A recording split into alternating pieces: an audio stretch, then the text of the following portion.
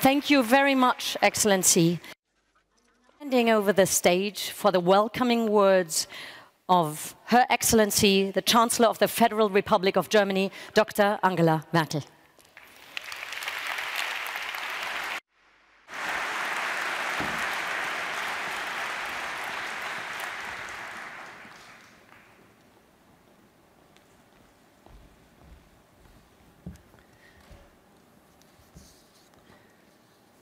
Ja, ich werde Deutsch sprechen, deshalb. Well, I will speak in German, so you should actually use the technical devices that are provided for your service, Secretary General, dear Antonio, ministers, excellencies, members of parliament from parliaments all over the world, ladies and gentlemen, a very warm welcome to all of you here to Berlin. And I speak on behalf of the whole federal government, am delighted to be able to welcome you here. And we are equally delighted to have you come here and bring your ideas for the future of the Internet along with you. We are truly grateful for this. And as the Secretary General of the United Nations has just told you, he was an electrical engineer, I was a physicist, and indeed we lost our way some way along the road. Well, but for the technical developments of our time, it may well be a boon to have a few politicians in leadership who know a little bit, at least in my case, it's rudimentary knowledge of these technical things. I know Antonio will probably be much more knowledgeable still in this. So we understand the world as it is. The Internet Governance Forum of the United Nations takes place for the 14th time already, but for the first time in Germany, and particularly as a host to this forum, but also beyond this week and the meetings of this week, we would like to give a contribution towards exchanging globally how we wish to revitalize the values and the rules of the Internet, because it's becoming ever more important to discuss together how we want to use and shape this Internet of the future. And together means representatives of the world of politics, of the civil society, of the business communities, of science, and it also means all of the countries together. That is the basic principle underlying multilateralism, underlying the United Nations, and this is what should be the basis for any further development of these new technologies. And this is why the IGF is so valuable, because that is a forum where all of the stakeholders of Internet governance from all over the world come together to exchange experiences, ideas. Basically, this is where the analog and the digital world merge. One world, one net, one vision. This year's motto tells us in a nutshell what this is all about, namely to promote a common understanding about the future of the Internet, what sort of values, what sort of principles, what sort of rules do we wish to transfer from our analog world into the digital world, and what should be the principles that govern us and guide us. The most important value behind the Internet, after all, is freedom. And we all know that freedom is nothing that can be taken for granted, never. It needs to be fought for. It needs to be defended time and time again. And every time we have to clarify something together, namely how and where should freedom be protected? And what does freedom mean in very concrete terms? And also, where are the limits of freedom? What is allowed? What is not allowed? And this always comes into play when basic rights of others are infringed upon or have to be preserved. For example, the rights of children, or when the rights of others are in any ways, as I said, infringed upon or violated. We Germans, this month in particular, and we've seen that in the film that we've seen, have talked a lot about what freedom means for our country. 30 years ago, in November 1989, the Berlin Wall fell. The strong yearning for peace and freedom of the people in the GDR and among our neighbors in Poland, in Czechoslovakia, in Hungary, and in the Baltic states was something that could no longer be suppressed by coercive state measures. And what the division of Germany and Europe meant for the people is something that you can very clearly see for yourself here in Berlin in particular. A former border crossing point between what was then East and West Berlin is only a few steps, only a few hundred meters away from here. Actually, you can see some parts of what was formerly the wall at the entrance of this venue weighing tons. But freedom weighed and still weighs more. And I can tell you that only a few hundred meters away from here, but in the eastern part of Berlin at the time, was working as a scientist. I've never seen this part of town from over there, but over there was my place of work. The wall and the Iron Curtain were finally torn down 30 years ago. This longing of the people for peace and self-determination had finally prevailed, and our country and our continent could grow together again. So freedom of travel, of press, of opinion, profession, and also the right to freely determine your own personality. All these basic rights could finally be brought to bear all over Europe. And freedom, the hope for progress for all. That was, after all, the vision of the inventors of the Internet 50 years ago and of the World Wide Web 30 years ago. And some of them are actually among us here today. The Internet, right from the start, technically speaking, was developed in such a way that it was able to transcend territorial borders, that it was possible to use it all over the world, and that it would link up people all over the world. Today, there are about 4 billion internet users, and Antonio Guterres pointed to the fact that actually this has developed much faster than, for example, at the time the popularity of the printing press and printed books. By 2030, we think that it will probably be 7 billion people who have access to the internet, and we all benefit from this global bonding, from this global connectivity, because in this way people are brought together from totally different countries, totally different civilizations, beyond perceived barriers that are established through politics, through religion, or through social status. And in truth, the internet has had an impact on our day-to-day life, and less and less people can actually envisage communication or work or shopping through simply and exclusively analogous means. But in the same way that we quite naturally use around the clock the internet, it is just as natural for us to see the internet as a global, truly global network where geographical distances are largely irrelevant. Flows of data and information link up cities, link up countries and continents, and technically speaking, geographical distances, however, that need to be crossed through a worldwide net of underwater cables, for example, still play a role, because a large part of data flows, for example, and data links between North and South America actually take place through the landing station in Fortaleza in Brazil. Data communication between Europe and Asia is flowing through underwater cables in the Suez Canal. In Singapore is a landing station for a whole cluster of cables that link up the Asian and the Pacific area.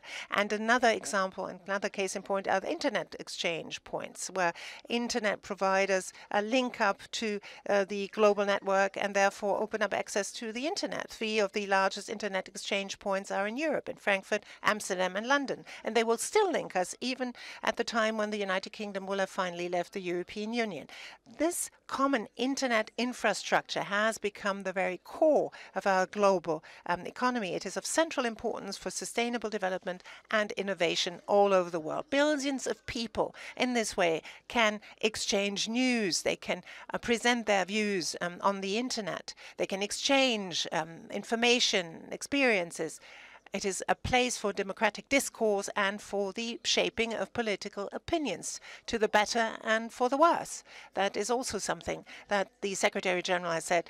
There are some who remain in their little bubble, do not actually exchange views with people who are of a different opinion. And that is one of the challenges that we face in this overall development of the internet. But there are other reasons, too, why some in this world find that such an open internet, a free internet, and the decentralized structure of the internet is an irritant in the eyes of some non-democratic states, and their leadership interfere in the freedoms that the internet creates. They are trying to push through their own or national interests, and to this end, they are trying to shut off their national networks from the global internet. And some private companies, too, invest in their own isolated infrastructure, which then entails the danger that global companies build up parallel universes with their own standards, their own rules, that then they impose through international bodies on others. That's a very, very tricky issue. And I understand this forum and the purpose of this forum in that you wish to stand up against such a development. Because what we have to clarify is,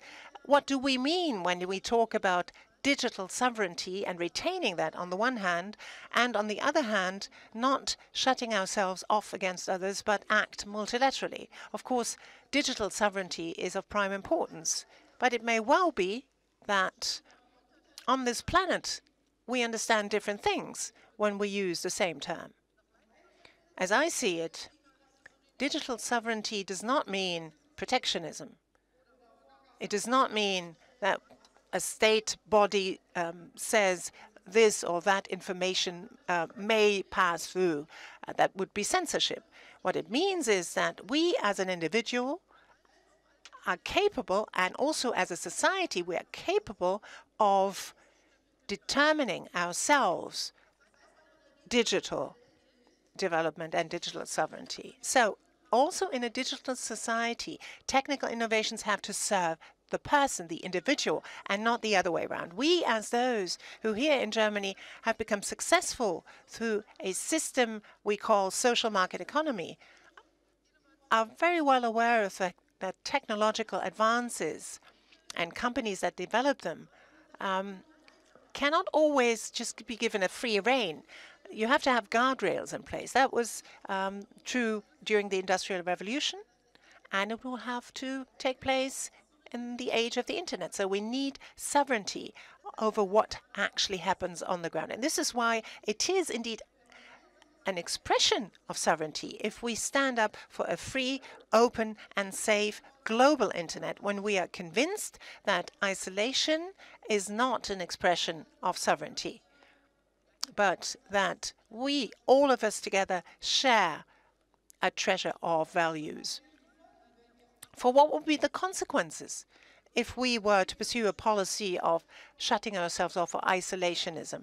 We would have a fractured, an increasingly fractured internet. But the consequence of that would be, and we see this in the course of history, it would not lead to a good development, because this global infrastructure might well become unstable, prone to breakdowns due to attacks, to surveillance, filters and censorship of information by state authorities, and there might well be an arbitrary shutdown of internet or mobile phones in order to prevent the people from communicating with each other. So an attack against internet connectivity, which after all is the basic pillar of a free and open internet, has become a dangerous instrument of politics. And many of you here know this from your own experience. Such attacks might well deprive people of their basic right to information and communication. And in this way, the idea of the founding fathers of the internet, their vision will be turned upside down. And this is why we all need to preserve the core of the internet as a global public good. And this will only be possible if we rethink the structures of this governance of the internet, of this global network that after all links us all. But how can we work against these efforts by some states to cut themselves off from the free internet, or to be the only ones who actually shape the future of this net? Well, I think that we have to look at the fact that a network is only as strong as the number of the people who use it. So what this needs is the effort of many that need to step in order to preserve this cross-border decentralized internet. That is to say, we have to understand that we need to act multilaterally. And this will be the only way how we can actually come to a common understanding what we mean when we talk of an open internet. So I very much welcome the Secretary General's idea to nominate an envoy for upholding this free global internet who enjoys his personal trust. And this is why also during the German G20 presidency in 2017, we established a so-called digital strand within the G20. Obviously, we know that the G20 don't stand for the whole world, but I think much would already have been achieved if in this very important group we could already come to an understanding. And this is why I'm so pleased to see that we have been able to garner important commitments by the G20 member states, for example, on global link-up to the internet and on global standards. Why were we able to do this? Well, first and foremost, because the civil society and also the business community was taken along. The states on our own will not be able to do this. And this is why it's so important for us that in the G20 process, we always try to bind in civil society and also the representatives of our business community and, as Antonio Guterres quite rightly pointed out, the women too. Women who also are in danger of being cut off by these new technological advances that the internet means. And that means that the internet must not and cannot be shaped only by states and governments alone, because the basic issues revolving around the internet do have an impact on each and everyone's life. And this is why we need a comprehensive dialogue. We need a multi-stakeholder approach that the IGF pursues. And this is why I'm so truly grateful to you for coming together here in order to present your common view of the matter at hand. And obviously, that is a new approach, because the traditional multilateral structures on this world only know cooperation among governments. But I think this will no longer serve the purpose these days. So we have to time and time again try and persuade people that we need to have a broad-based approach. And if we want to use the internet globally, then we also have to think globally, because the internet has an effect on each and everyone, also on those who do not as yet have an access. And this is why we have to strengthen internet access and also the participation and equal participation in digitalization. You will talk about inclusion, I understand, over the next few days to come. And I was quite gratified to see that during a closed meeting of our cabinet, we were able to learn from Africa. They want to actually establish an African market. They want to have not only free trade and a free market and a single market in the proper sense of the word, but they also want to build up the internet and also want to build up common and equal access to the internet in Africa. Dear Antonio Guterres, together with experts from the civil society, from politics, from the business community and science, you drafted a report on digital cooperation. And these proposals for embarking on new pathways to globally shape the internet is now gaining momentum. And when we talk about internet governments, we have to first and foremost develop an understanding on values. We have to try and come to an understanding of how we can preserve human rights, democracy, and rule of law in the digital age, how we can strengthen equal participation and safety and also trust in the net. And we have to chart new courses, because we are actually used to everything that we've agreed on internationally and nationally to put into law. But what we need more now is more. We need the participation of our business community, of our citizens, and by drafting bills alone, this will simply not be sufficient. It's a great challenge, because digital transformation is placing very basic questions in front of our society. It's certainly not so that everything that is feasible and technically possible online is actually ethically desirable. That, incidentally, is not a new phenomenon. We've known that in the non-digital world.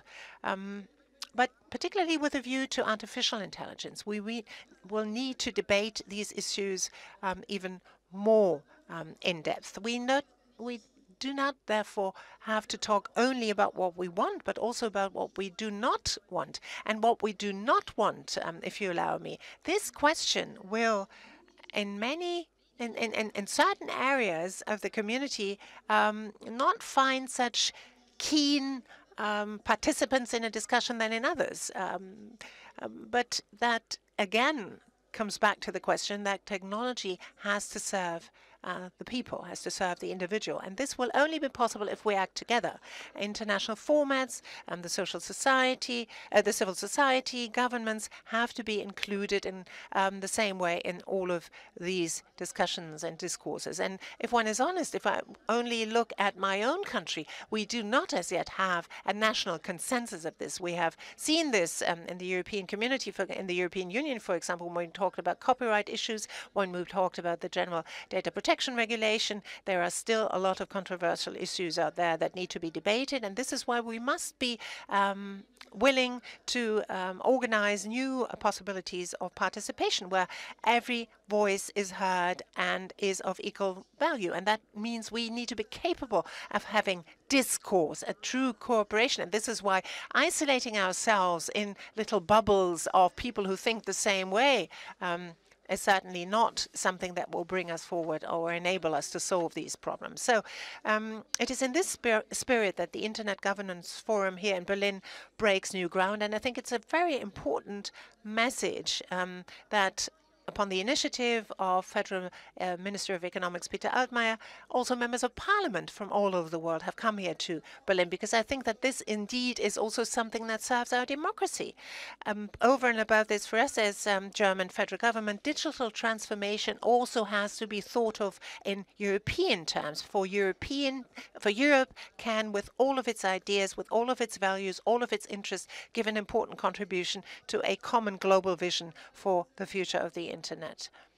Generally, round one can say this reordering of the Internet governance is a truly global effort, and it means that countries and groups of interest need to close ranks, and Germany is willing to shape this reorientation of global Internet policy under the auspices of the United Nations. We are convinced that the United Nations and IGF are key to creating a global consensus on a free, open, and decentralized Internet. And ladies and gentlemen, I wish you every success for this Internet Governance Forum here in Berlin. May you be inspired by this location where 30 years ago, when the wall fell, that marked the dawn of a new age. We too, in what was then the German Democratic Republic, would never have dreamt of seeing this wall fall within our lifetime. But it happened because people were courageous.